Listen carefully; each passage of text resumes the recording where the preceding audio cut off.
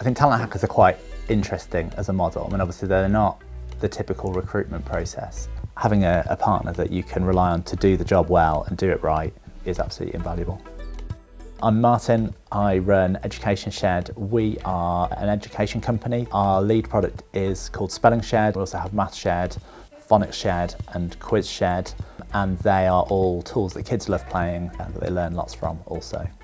Hiring people at the right time for some functions, you just have to get the right people, and there's a lot to do. So, and like normal recruiters, they spend so much time just hassling everybody, sending you emails, telling you they've got candidates that you never asked for, pouncing on you, getting upset when you tell them to go away, that kind of thing. They just waste so much time doing a job in such a quite desperate way in some cases. And there are great recruitment companies out there, not to sort of do the entire industry a disservice, but with talent hackers, you pay less, but actually they're doing it better, so they're not having to put as much time and effort into sort of wasted processes. So you get a better result because it's just done in a better way. The way that talent hackers works, I guess, is that they're part of your company. For us, they have an email mailbox that is from our email domain, so overtly it's sort of a temporary department of our company.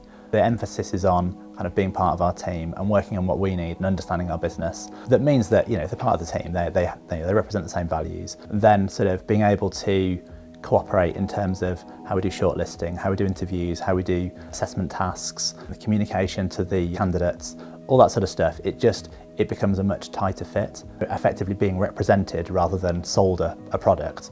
It just means that from a candidate's point of view, I think they get to feel what it's like to work for us, because for certainly tech recruitment, it's a two-way street. We're choosing them, but they're choosing us as well. And so being able to find that fit from both points of view, it's just so much easier if the recruiter is effectively part of our company, even if they're kind of bought in.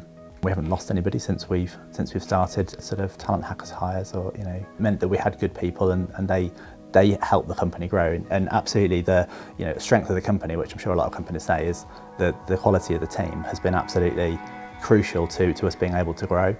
This past 12-18 months has been really busy. We've grown like crazy. With the pandemic, it's been interesting. Since the beginning of the pandemic, we've hired 9 people, which is what, a 9-month period, so roughly a person a month.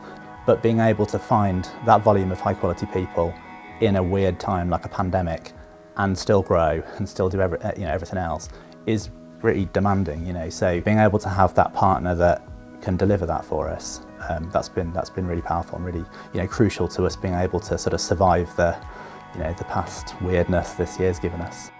If I was to sum up talent hackers, I think for us there's kind of 3 particular benefits. One is that there's just a lot less hassle when I'm trying to recruit people. 2 is we get a much better fit in terms of the candidates at the end. We get the right people. Instead of just somebody who just can do the job, we get the right people. And 3, it costs less. It just works in a more streamlined fashion. It's less hassle, better people, cost less. You can't lose, can you really?